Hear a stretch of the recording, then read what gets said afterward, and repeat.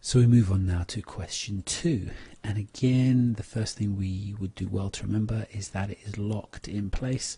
It's always going to be on analyzing and linking the presentational devices. It's always going to be 8 marks, which means we need to spend 10 to 12 minutes on it of the allotted time that we have.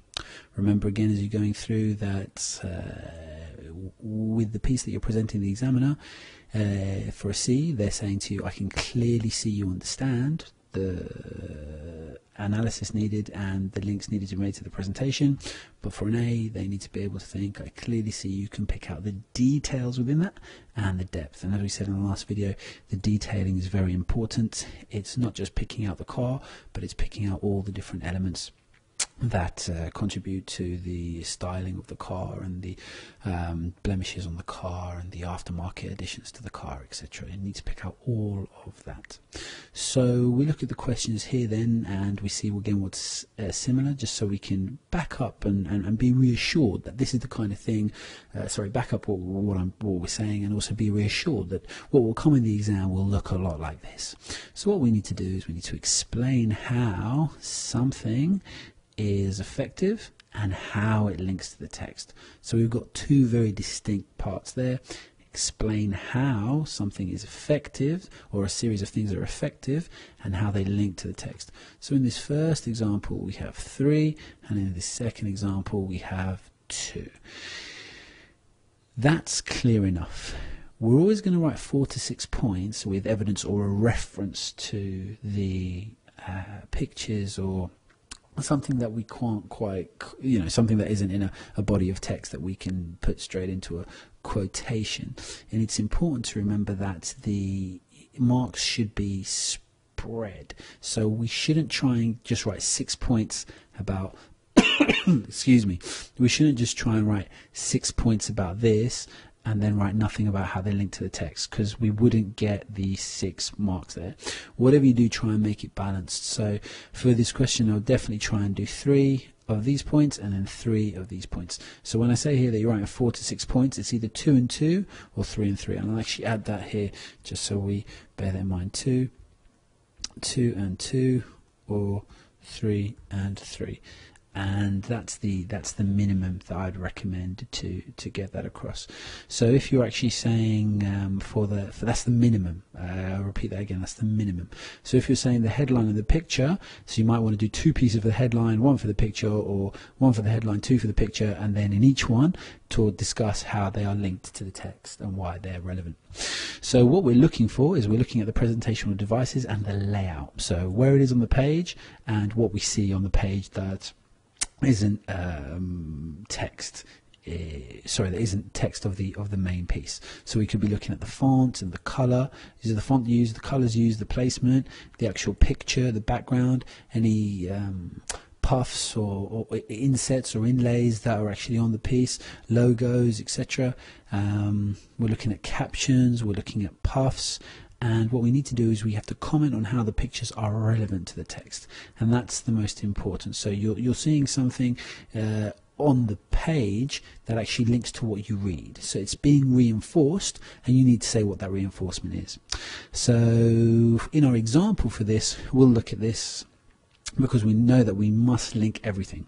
So I'm imagining again, I'm using as an example an imaginary article on violence. I don't sit and imagine articles on violence. So we've got this article on violence, and we imagine in the picture that we've got a shadowy figure.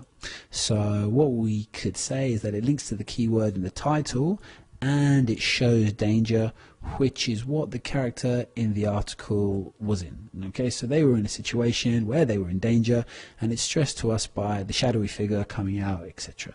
So my basic element there, that's a very basic version. That's enough for a C. For this ethics explanation here, I picked it out and I've actually linked it to the text, and that's what you need to do. So I'll give you another example as well. Slightly more complex, just because I'm actually picking out a literary term as well. The alliteration in knife night makes it more memorable. Sorry, that shouldn't actually have a comma there. Alliteration in knife night makes it more memorable, and both words have negative associations expanded upon when the attack happens in the text. Also, the title draws the reader. Sorry, that should be a full stop. Punctuation went to bed there. I'll read that again.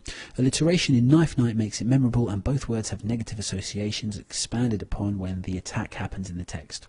Also, the title draws the reader in, etc. So there we've got a couple of points. It's a little better than the first one, so you can see the link being made. Now, for higher grades, what we want to do is we want to actually kind of get multiple meanings to try and show that depth. Because remember, as a base idea and understanding, we're looking at the details and depth, which we can go to for an A. And in the mark scheme, I believe this is put as perceptive, response is perceptive. It really can kind of sum the details and depth of something up. So we look at a slightly higher grade idea here to give us the multiple meanings. So imagining in the picture that there's a knife kind of pointed at the reader, if you'll imagine that, if you will. So the shadowy figure has it's holding a knife and it's being pointed at the reader, so it almost looks like it's coming off the page. The knife is pointed at the reader, emphasizing the gravity of the personal account. That's one thing, and shows this is an issue the reader can't get away from, as this is a growing culture across London. That's two.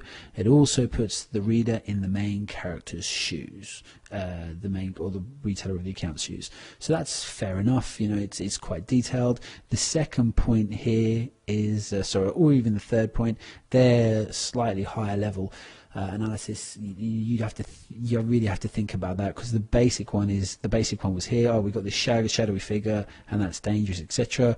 But you know, highlighting these things here is a lot more detailed and perceptive than that first one. So if you read over them, if you pause it and read over them again, you'll see the difference.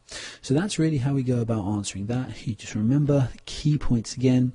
You analyze and link the presentation of the pictures, etc., to the text. Make sure that you're always looking to link in the way you respond. So you're only going to get full marks if you comment on both sections, how it's effective and how it links to the text. So make sure you do that. And lastly, for higher grades, look at the multiple meanings that you can derive from something.